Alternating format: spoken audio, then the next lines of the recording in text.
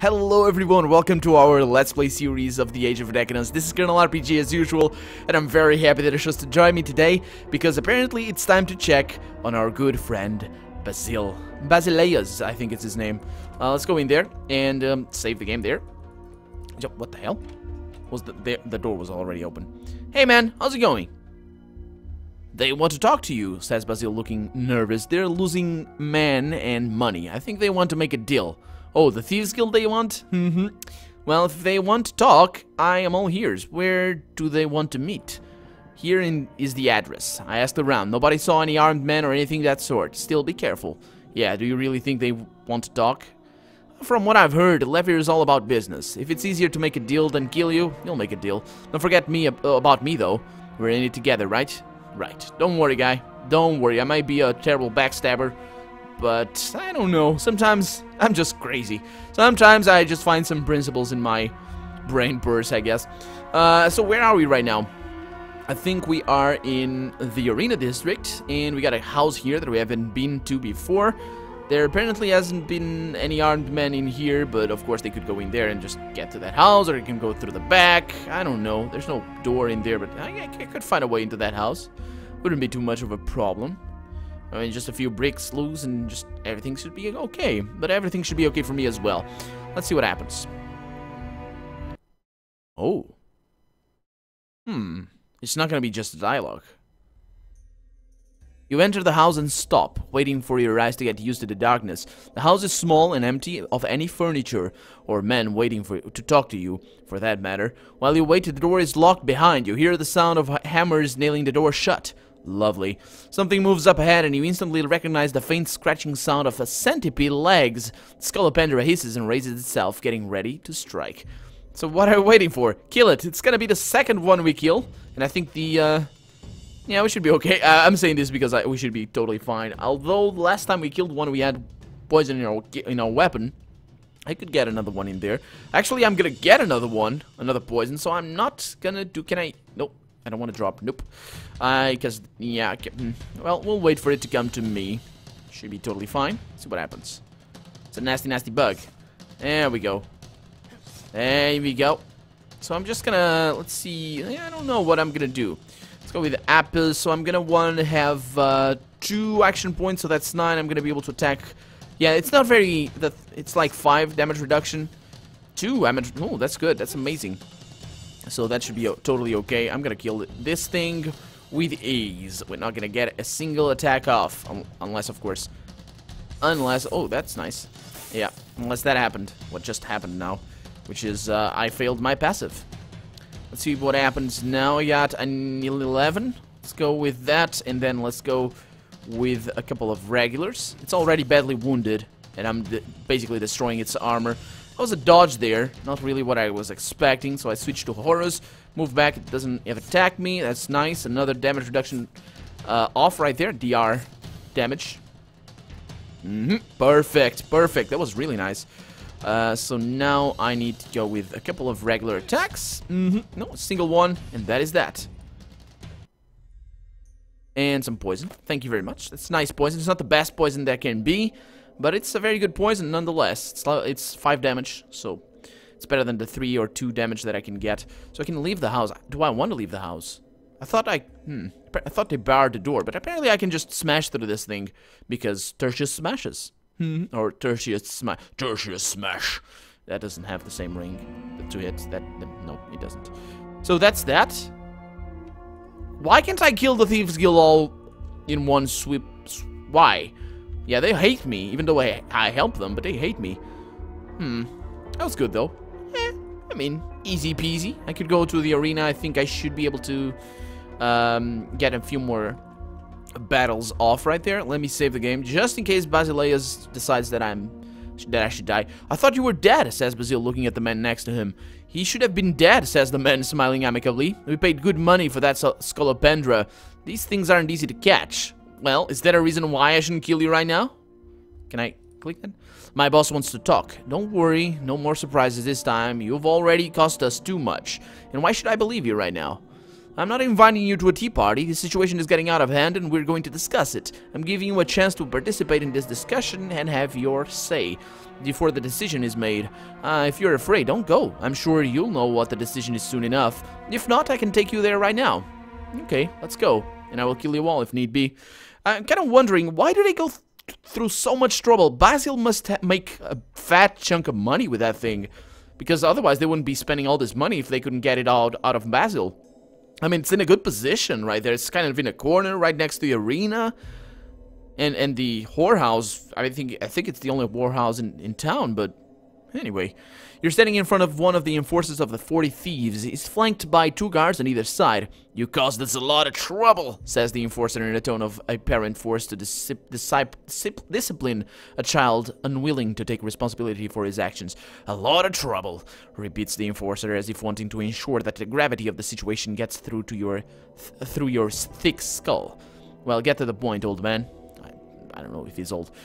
If it was up to me, I would have you killed, no matter the cost. Nothing personal, of course, but letting you live is bad for business. Sends the wrong message to people who think they have what it takes, even if they don't. They'll be lining up to hit us and see if they can get away with it. It'll be chaos. Lucky for you, Lever thinks you can be an asset to our organization, and should any complications arise, well, who better to clean them than the one who caused them? Yeah, I was gonna say that. Yeah, if they want to kill me so badly, either they all gonna die, or I could work for them and get some money and kill some other... I'm mostly needed for the kills, to be honest. I'm a mercenary. I have no honor. So, yeah. But still, apparently Tertius is not sure he understands. Look at it this way. We have a problem. That's you. We can make the problem go away, or we can turn it into a solution. So, let's work something out then? Excellent. First things first, you owe us collection money. Let's say 1,000 Imperials to forgive and forget. Sure, I guess. I mean, sure. I can respect your business. I mean, I've killed a few. Yeah, it's okay. Excellent, repeats the enforcer. Second, you work for us now. Unofficially, of course. You will be responsible for collections in this district. Our cut is 5,000 a month. The rest is yours. Are we clear? Clear. Welcome to the guild, smiles the enforcer. What? I'm now part of the guild. Unofficially, of course. I'm probably not going to be able to go to that area of the game again. I hope I am. I hope the game takes that into account, but... although if it doesn't... I don't know what's going to happen to Basil, though. This is a nice turn of events. As I was saying, I am a mercenary, so I just work for whoever I feel like. You're still alive! Does it mean, says Basil... Yeah, I'm working for the guild now. Keep paying on time and we'll get along just fine. I don't understand, says Basil, looking confused. What's not to understand? Some thugs are one thing, the guild is another.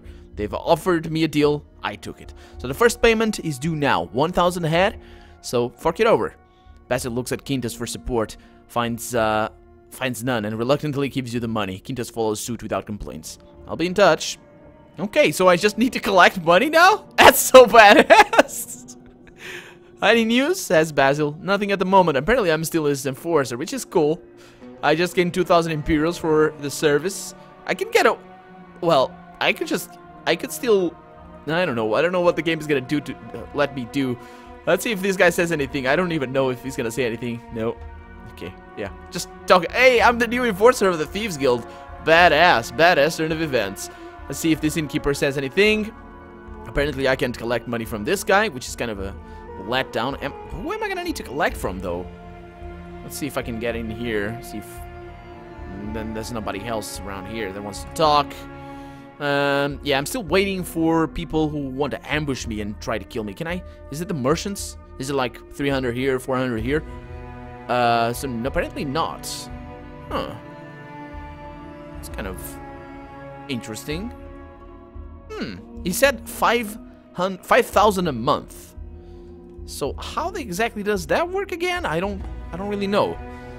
Quintus Palace of Pleasure. Let's go up there and see if I can talk to the guy. I might have to look around and see if have an itch that needs scratching. Nope, that's not. Itches are probably a thing that people will get out of here with. So don't want anything of the sort. So yeah. So I guess that is either that, and we're never gonna need to give that money back, or I don't know exactly. But let's see if I can go to the thieves' place. I can go to the slums, but Wait a minute. I can... Oh, the gate to the abyss. Okay, I can go to the slums. Let's see if these guys try to jump me or anything. Because I am itching for some fighting. Let's do that. I mean, I've just been in some fighting, but it's fine. I can always kill more people. And add to my tally. So yeah, let's go around this place, see if we can... Oh, there's mushrooms there. Can I harvest the mushrooms? Did I see them before? I can't. Okay. I don't think I can harvest anything with just one skill point in alchemy. So yeah, let's go to... Yeah, I'm probably not going to be able to go there. To go to the over there, but it's kind of a shame, to be honest. Neros is drinking a hole. That's Neros, I remember him. Never talked to him, though, I don't think. Hey, man, can I collect money from you or something?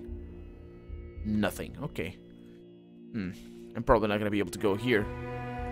It's kind of a shame. Oh, again! Nice, nice, nice, nice, nice. That's really good. Why is it not on a map, though?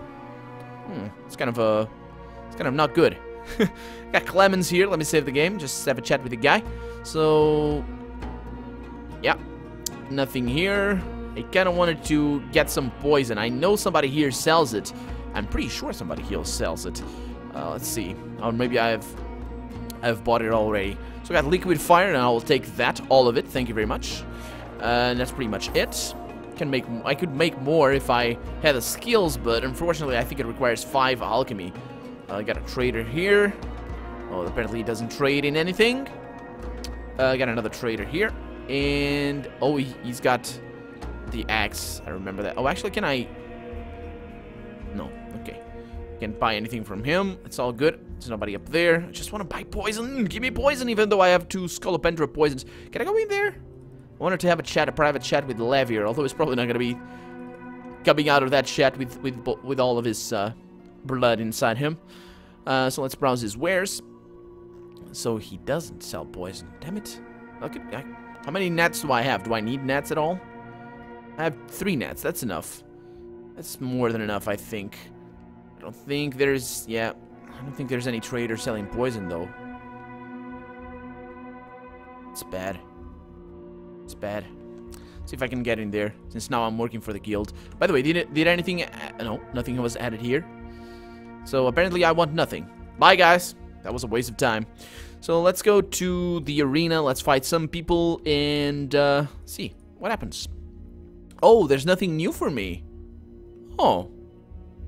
Well, let's go to the palace then, because we have to talk to Paulus, I think, and see what he has to say. I also need to go to to the Temple of Thoragoth. Although I'm gonna try and see if I can collect something. I'm just gonna use the teleportation here, or the fast travel, or whatever you want to call that. See if I can extort money from any of these guys. Probably not. Just want to try it out. No, not. Okay, that's good. Let's go to Balis District and yeah, get on with this thing.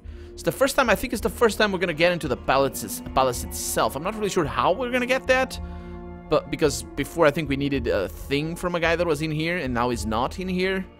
I'm not really sure what will happen, but since now I'm a Legatus for real, I'm a double Legatus, because I wasn't a Legatus before, right?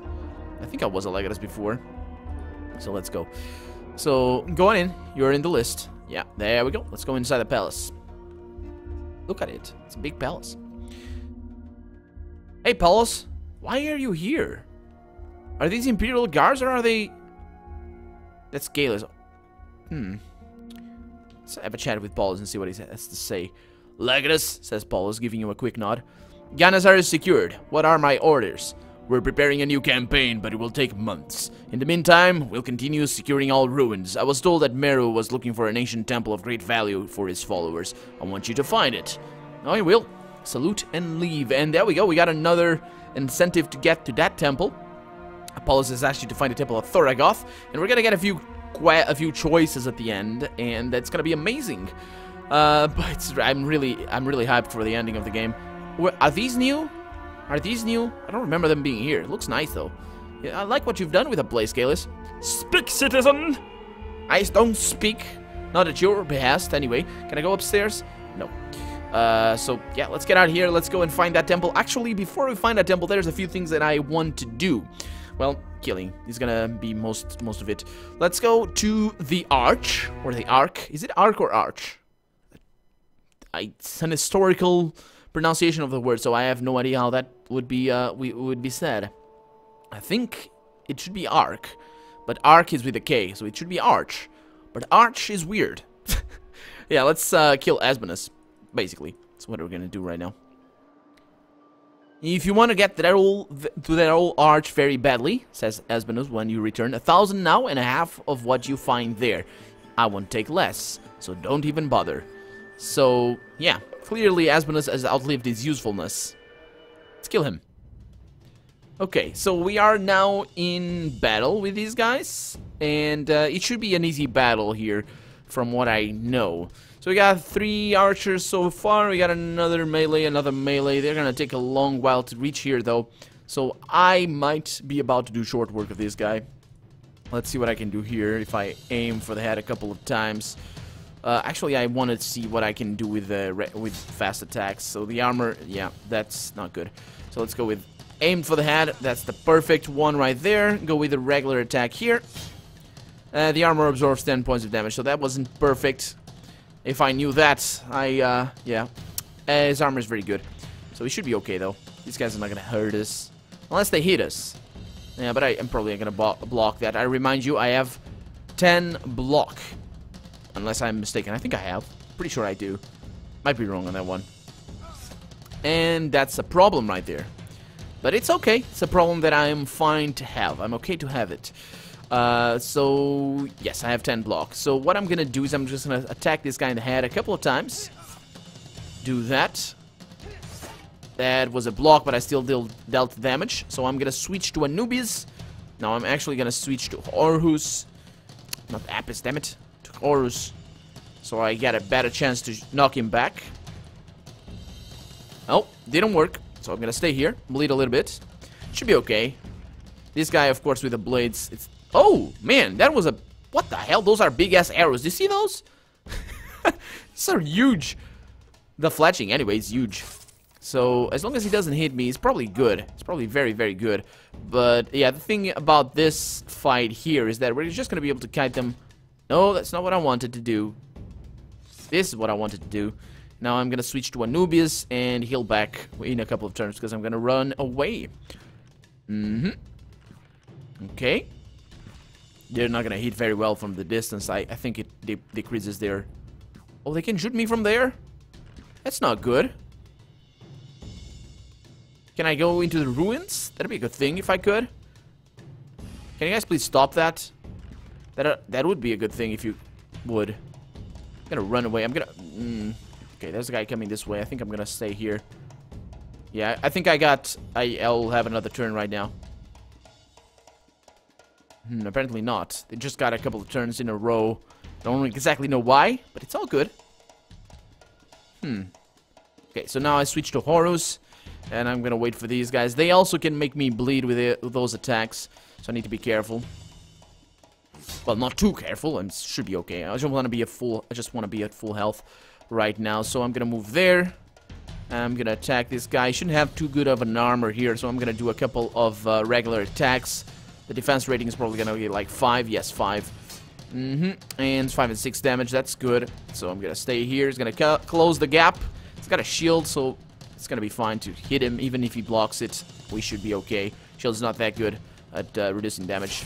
My shield, on the other hand, yeah, it's also not that good. It's got defense rating of 6, I believe. So let's switch to Apis again. This guy's got a spear. That's gonna be a little bit of an issue, I would think, maybe. So a couple, 3 regular attacks should do some work here. There we go. Switch to Horus again. Same old strategy. We got, let's see. Yeah, yeah, if these guys surround me, they are not gonna be able to attack me too well. Man, I'm still blocking even with the net. So let's do this. Yeah, 98% chance to hit even with a net, and I'm gonna do basically the same amount of damage. So that did absolutely 0 for me. My defense rating is reduced by 20. I'm still at 143. So yeah. So these guys are all gonna die, huh? Their leader died first. So it's only fitting that they all die. I'm not gonna attack this guy. I'm gonna force that guy to... Oh, where's the rangers? Oh, wait a minute. There's worshippers. Oh, these guys didn't die? Oh. I thought... Yeah, I thought this guy is so cool. The Oracle is so cool. I like that character a lot. Yeah, I thought they had died. We found them with Klepta, but I really thought these guys had killed them. So maybe I missed them or something? I don't really know. So who should I attack next? So this guy's got a spear, right? Yeah, he's got a hast. I think he can attack me diagonally. It's not going to be much of an issue. This guy's got a... Gagox, I think is the name of that axe. 0. Oh, that was a critical. I bypassed the armor. And now he's dead. Okay, so that was good. Switch back to Horus. We're gonna have to chat with the Oracle. That's cool. It's really cool. So yeah, I think one of these must have been an archer. Maybe this guy. Yeah. There were 3 though. I don't remember killing any archers. Maybe one of them. I don't know. Anyway, it doesn't really matter. This guy is going down. I'm not gonna attack that guy. The guy with the spear is fine. The only problem of the spear actually doesn't do that much damage as a weapon in the game. The real strength of the spear is the fact that you can keep enemies at bay, and I use that to my advantage, you know, as often as I can, and you've seen that, of course. Yeah, when they're very close, it's not much. I mean, it's a reach weapon, so that's also a thing. But at this point, there's no real fear that he will just, you know, knock me out or anything. He can do that if he crits, but it's probably not gonna happen. So let's just do that. Hope that guy doesn't reach me, because he's got a axe, another Kagox, I think, or Handox or whatever. I'm pressing all the wrong keys on my keyboard. I apologize. Okay, that guy can still attack me. It's nasty. It's nasty. I want him gone. I want that guy gone. He's not gonna be happy to see. Well, he's not happy right now, probably seeing all his friends die. I suppose they're friends. They might not be. Maybe, yeah, maybe they stole his money playing darts.